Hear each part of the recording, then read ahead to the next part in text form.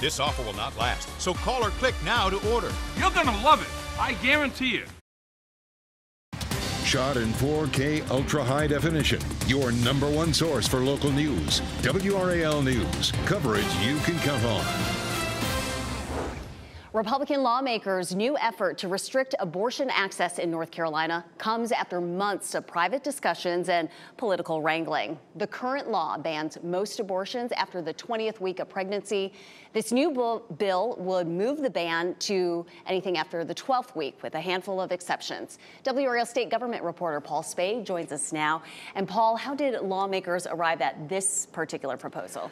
Well, this is a compromise bill. If Republicans are going to pass something like this, they're going to need every single vote, and they'll need to override Cooper to get this bill enacted into law. And to do that, they got people involved in private meetings to discuss where are people comfortable, because so many of them fall on different ends of the spectrum. Now, the Senate leader has said he supported a ban after the first trimester with some exceptions.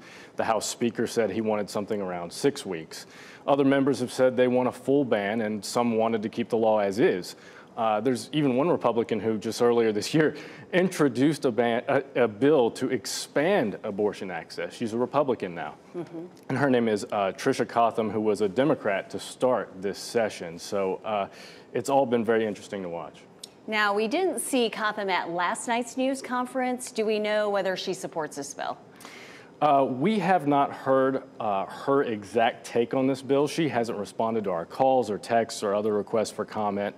But the bill sponsors said they wouldn't have brought this bill forward if they didn't have full agreement with every Republican in their caucus. So on paper, that means Cotham too. As for her absence from last night's announcement, I'm told that was intentional so she wouldn't distract from the bill itself. Obviously, her party switch gets a lot of attention, is intriguing.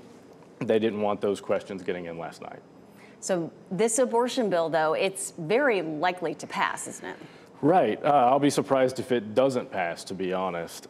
We expect it to pass and certainly become a big issue in the race for governor in 2024. Lieutenant Governor Mark Robinson, who's running in that race, has referred to abortion as murder and called for a ban starting around the 6th week of pregnancy. He hasn't commented on this bill specifically. But Democrats will certainly campaign on the idea that if Republicans win the governor's mansion or get more seats in the legislature, they could pass even tighter restrictions. And Democratic Attorney General Josh Stein alluded to that in a tweet last night. He's running for governor too and said the stakes just got higher. Well, this is certainly a hot button issue that will motivate voters to the ballot box. We know your team will be covering this from every angle. We appreciate your insights. Paul, thank you so much. And for more coverage of the abortion bill and what it contains, visit nccapital.com. Paul, thanks. Thank you. We're getting our first look at video of the arrest of a man who police say